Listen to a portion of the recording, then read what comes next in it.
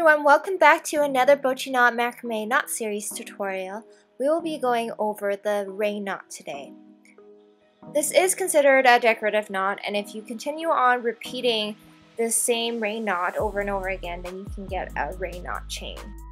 Some macrame projects that you can incorporate this knot in is to start off a bracelet with this knot, or starting off a plant hanger with this knot as well instead of an overhand knot.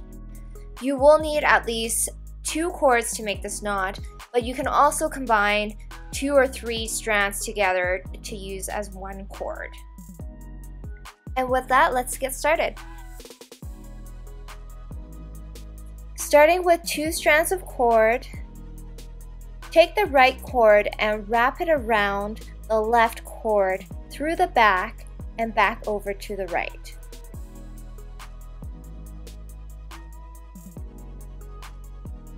Take the right cord and place it over the left cord, and then taking the left cord, weave it through the loop on the left. Pull on both cord ends to tighten the knot. If you guys are interested in learning more macrame knots, you can check out my 50 knots and sentence tutorial, or you can check out my Bochiknot macrame knots playlist.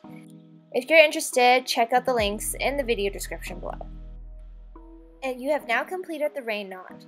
I hope you guys enjoyed this tutorial. Let me know if there's any other knots you guys want to learn in the comment section below, and I'll see you guys next time.